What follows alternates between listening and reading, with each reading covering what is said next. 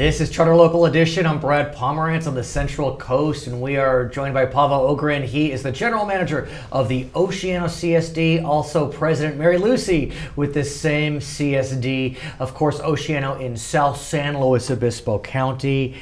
And I remember talking with both of you about the Godzilla El Niño that was going to be coming, the most powerful on record.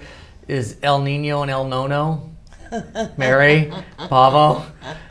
It so far has been. The rainy season's not over yet, and we have rain on the forecast for this weekend and the coming week, so hopefully we'll get some results, but certainly not a drought buster. Well, let's talk about this, though, because I remember that there was a lot of concern. There would be a lot of rain in Southern California, not much in Northern California, and if any in Northern California, it was going to be rain and not snow, which would provide a snowpack in the Sierra Nevadas.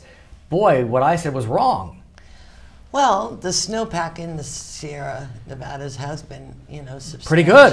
In fact, the state, determines what they're going to release to the state purveyors based on pretty much the snowpack. Right. Yeah, and there's been some recent decreases because of warm weather in February.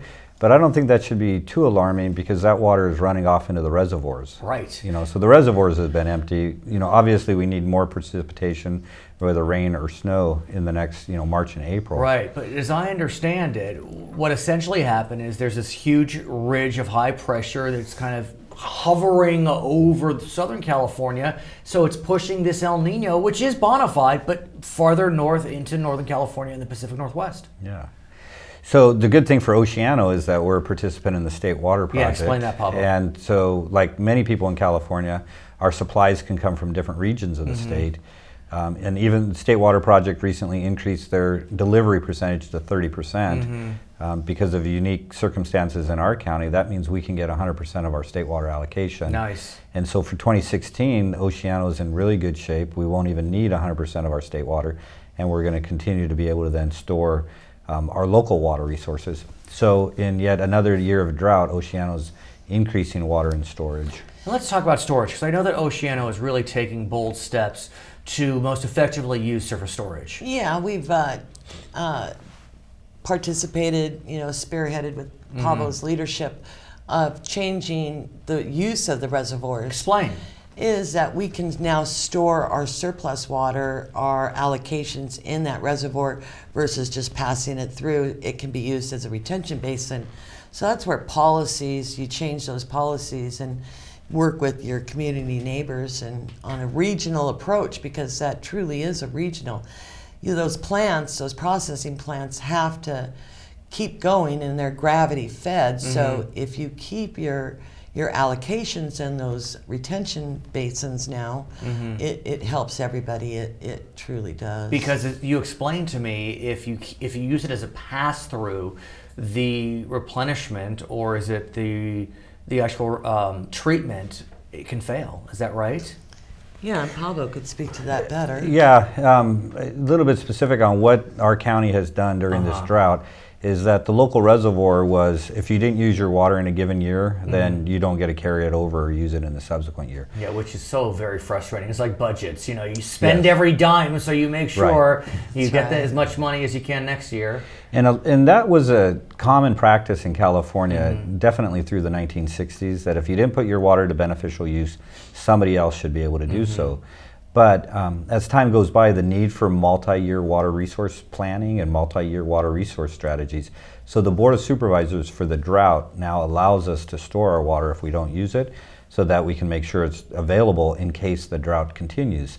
One of our goals then is that we make contract changes so we have those storage rights even in post-drought situations. So to better utilize multi-year water resource planning. Let me ask you about storage, because as you know, the voters in 2014 passed Prop 1, which provided $2.7 billion in storage, surface and groundwater. That's over a year. Have we seen any construction or even plans for construction? Well, so Proposition 1 had a lot of different measures associated with it, and the state has started to roll out the grant programs on some of the higher priority, especially drought-related and disadvantaged community. Some of the other programs are going to take a little bit longer, and the storage issue is really a long-term water resource issue, not a drought it would be nice if we had more water in storage right now. I want to ask you, Mary, if I may, about conservation. Because when we see the beautiful Sierra Nevadas and Shasta with snow-capped mountains, one could be concerned that we will stop conserving. And we know recently that our numbers came out and we've been conserving less and less each month. And so what's happening either in Oceano, San Luis Obispo County, Central Coast, California? What's your sense? Well, I think the people have taken certainly a proactive approach. You can see that particularly in our neighborhoods, I think we've cut down to about 27% reduction. Fantastic. Yeah, and things are brown right now. They're a little greener because we have had some rain and nothing it wrong is with the that. winter. Right. Exactly, you know.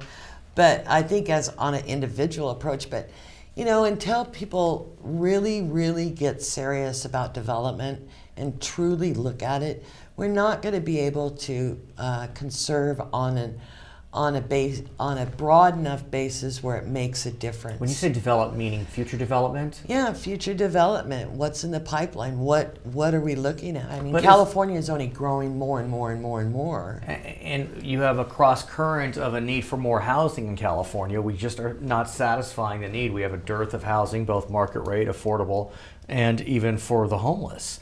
And so, but as I understand it, in North County, I think in Cambria, you can't even get a permit for a home because you can't get a water permit. Is that correct? And that's been like that for almost 20 years now. Yeah. So is that wise in your mind to prevent? Well, I don't think they had any choice. Right.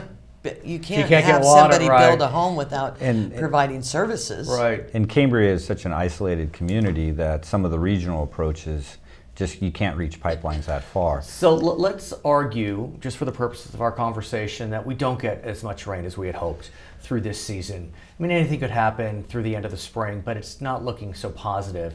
Where do we go from here? Well, where do we go from here? I mean, I think the regional approach is the only way you can go from here, you know, unless you collectively. And what's that mean? Well, it means that you start looking at things across boundaries.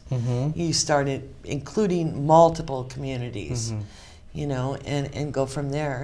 And we do have some projects in the pipeline. And so on just last Tuesday, a week ago last Tuesday, the County Board of Supervisors held a study session for South County, including Oceano, on what are the options for an extended drought. And some of those are exchanges of water supplies between agencies who have a better portfolio to help out those who don't have. It's interesting. I know in North County, for example, Atascadero is swimming in water, Yes. And the Paso Robles Basin is in serious shape. Yeah, and so neighboring communities can have very much different water supply situations. Since the last drought, our county has done a really good job of developing regional infrastructure, and we can do exchanges of water supplies in North County to help out South County if needed. They're complicated, but those discussions are already occurring, because in 2016 our communities are still okay, but if this drought continues into a 6th year or more, then those complicated exchanges are necessary. But we think about San Luis Obispo County is generally okay, but what about our friends just to the north in Fresno County or in Kings County? I mean, they're in a serious state of hurt. And a lot of that, again, those agricultural impacts even in those counties are significant because communities and our urban uses are still a relatively small percentage of California's overall. And that's a whole other conversation about who's conserving. Governor Brown called for a 25% reduction, but he was focused on urban residential users, not ag users, and so it became quite contentious. And the urban area's ability to weather the storm is better. I'm really concerned about what are the impacts to agriculture, because it is an important part of our So when you come back economy. next, let's talk about that, because San Luis Obispo does have plenty of ag, be it yes. grapes and otherwise. Her name is Mary Lucey. She's the president of the Oceano CSD. He's Paavo Ogren. He's the general manager of the Oceano CSD. My name is Brad Pomerance from the Central Coast. It's Charter Local Edition.